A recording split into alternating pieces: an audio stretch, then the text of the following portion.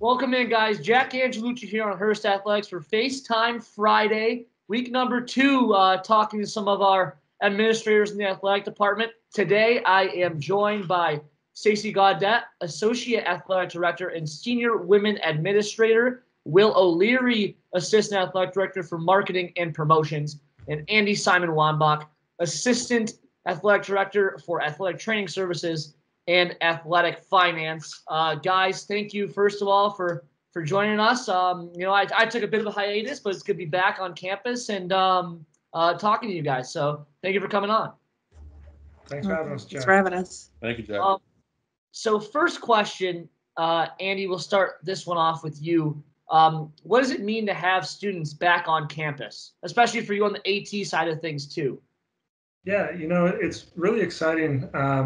We were able to help with move-in this year with the temperature screen. All the athletic trainers were involved with that, and we were all talking afterwards. And to have everyone leave so abruptly in March was tough for everyone on staff and tough for the students. And all the planning that's gone into it, and all the meetings and the changing in plans that have happened over the summer, it was really exciting to see families and see students and have them excited to be here.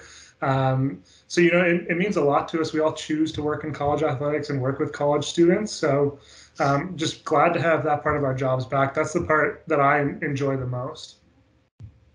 Yeah, Will, if you want to add on to that, how do you feel about students being back finally after this obviously extended break?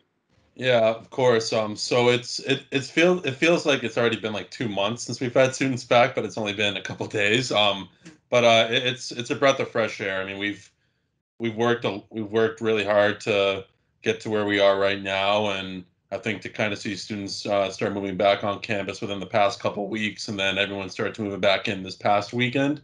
It was really cool, and even for myself and Ali Brace, our director of club sports, we were both part of like the welcome week for freshmen, and we got to meet some of our new some members of our incoming class, and that was really cool too. And neither of us have ever really been part of it, and we've already I think we've made a good impact so far, and it's been really good to see students here to get things back to normal. And obviously, as Andy said, we're here to serve you guys. And then Stacey, to close it off, can you talk about kind of how you feel about kind of getting back to as close to normal as we possibly can right now with students getting back on campus? I think the same thing as Andy and Will. It's really nice to have people back on campus. Campus has been so quiet for so long, so we've been waiting for the students to come back. It's just nice to get back into a routine. It's not going to be a routine that we've ever had before, so it's a new normal routine. But just to see people on campus and have a chance to interact with the students, not through Zoom or Teams, has been amazing. So we're real excited to have everybody back on campus. And then turning right around, Stacey, I'll go to you on this one first. So with some old faces and new places and some new hires as well, what kind of energy does that bring to the athletic department as a whole, heading into a year where, a lot of things are still up in the air? What kind of is the energy right now around the department? Well, it's funny because I was talking with Brad Davis, the athletic director, and I said, without COVID happening, I feel like we have the best staff. I was like, we're ready for anything. We have the best staff ever, and we still do. It's just that it's going to be a lot different now with the pandemic going on. But I feel like the energy is really high. We have people in new positions. Everyone's excited about being back on campus, which is something that you normally wouldn't do. You normally wouldn't be like, oh, can't wait to be back, but now everyone's like, wow, the students are back. It's so exciting. So I think that is something that's going to be really good for this whole year. We have a lot of people in positions to make the experience for the student athletes even better. And from our part, that's what we want to have. We want them to have the best experience they can. And I'm excited about the people that are in different places now that can really make that happen. Yeah, Will, if you want to add on to that, what have you seen kind of the changes, if that's brought a different energy to the department?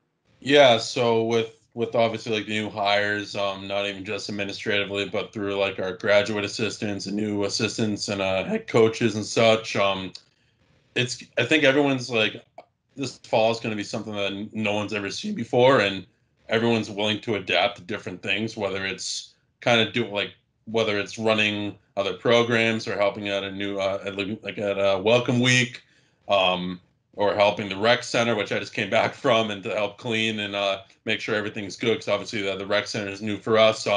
It takes a village to make it work, and it's been awesome to see everyone even outside of athletics, like in student life, for example, coming together and kind of making sure we're all on the same page and to provide the best experience for our students as much as possible. Andy, anything to add on to that?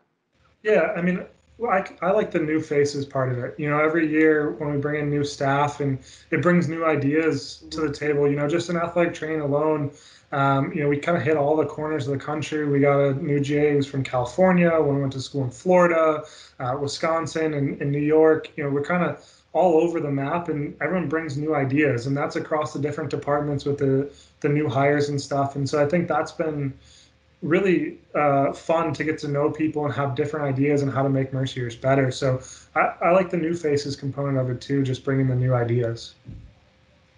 All right, so one more serious question before we get into the fun stuff, the rapid fire stuff at the end.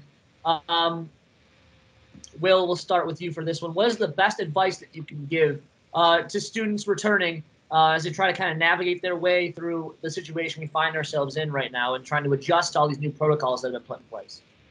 Yeah, so it's a great question. I'd say just have an open mind to a lot of things. I mean, this is new for everyone, and I mean, like, even like with the rec center, I just keep going back to that because that's like one of the things on the top of my head. Like, I mean, there may be changes within like a certain amount of time. Because I mean, it's a test run, not a test run, but like it's the first week we've had students back. Obviously with the masks and being a mandate for everyone to wear one, whether it's outside, inside, whatever it is. I know it's tough, and I mean, I don't think any of us want to wear a mask, but we also want to make sure everyone's safe. And just take it one day at a time. And I mean, Mercyhurst is a very strong, tight-knit community, and even the first couple of days, from what I've seen, everyone's bought into a lot of the different policies. And just remember to like be open to change as the year progresses. Andy, what would you have some advice to give to the students? Yeah, I think just kind of echoing what Will said about flexibility. Everyone's doing things as we go to make things better, and it might not be perfect right away, but the staff has done a lot of planning in place and put in a lot of safeguards. So if we can get buy-in from the students, I think we're in a good position to stay here, and we don't have to go home early if we can follow the safety protocols and be flexible with stuff. It's not going to be what it was last year, but it's still going to be a great experience for the students if they can keep an open mind and be flexible. And Stacey, what do you have to offer to the students in terms of advice for this new situation we find ourselves in? I think the key word that both Andy and Will use is being flexible, not just with some of the physical things you need to do, but flexible with just, keeping an open mind. Like Andy said, we spent all summer trying to get things set up for the students. Some change may still need to happen, but I mean, we're ready to go. And I think just having an open mind about it. And the second part I would say is please read your emails because you get a lot of them, but everything's in your email. Oh yeah. Listen to your coaches too. Yeah, no, there's been a lot. The email definitely, when I'm waking up, definitely blowing up a lot more than normal. So the email is definitely an important thing to check. Especially when in high school, I never even used email at all, practically. So coming in for a lot of freshmen, that's my advice too. Check your email daily because you'll learn the hard way if you don't, and you'll miss something very important. So turning to our rapid fire section, first question, Andy, will put you on the spot right here. Who is your favorite professional sports team? Born and raised in Wisconsin, so I would say that it changes by season.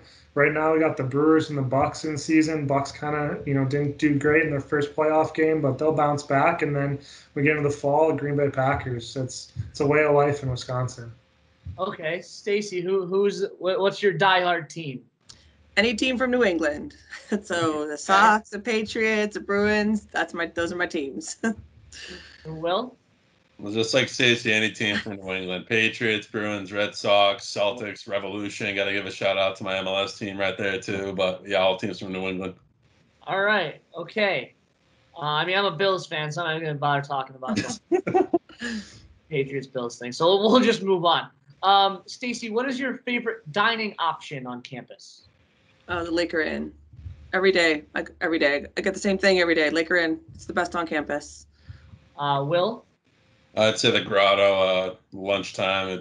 They have a lot of different options out there, and buffets are always the best thing to do. And mean, their salad bar is, I think, one of the best in the state that I've ever been to. I think the Grotto, but I'm gonna go breakfast. They got the omelets and all the hot stations and everything you want for breakfast.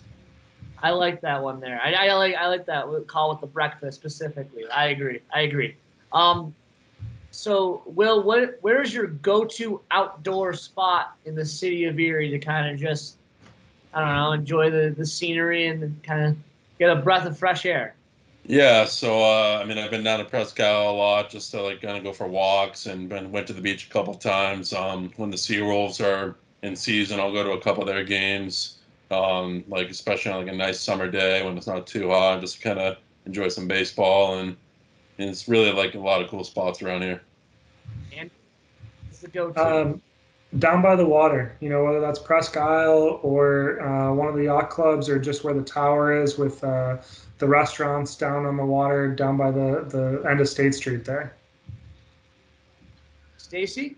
I would say down by the water, but I would also throw the gorge in there. I like going to the gorge. There's water there too. It's fun. It's nice, something to do, and it's quiet. All right. So one last one before we'll let you guys go. Andy, we'll start with you on this one. What is your favorite Mercyhurst memory so far? I have quite a few. I've been here. This is my 8th year now, and my first year women's hockey went to the Frozen Four. Beat Ohio State, and that's where I came from as part of that season. So that's good. Men's basketball, winning a conference championship in like my 3rd year here. So a lot of the winning. And then I think my bias athletic training wise, seeing athletes come back from injury. There's been a whole bunch over my career. There's some now. I was just down with some. When they come back after a surgery or a major injury, that's always a favorite memory. Yeah, very cool. Very cool when people can get over that hump and get back to performing at an elite level. Stacey, what is your favorite Mercyhurst memory?